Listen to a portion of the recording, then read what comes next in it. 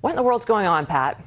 Well, I think the Earth is in a process of shifting around. These plates do move, and does this indicate some sort of a sign of the time? Jesus Christ said there were going to be earthquakes in diverse places, and lo and behold, we're seeing an intensity of earthquake activity as the crust of the Earth, which is floating all the time. It floats on a sea of magma.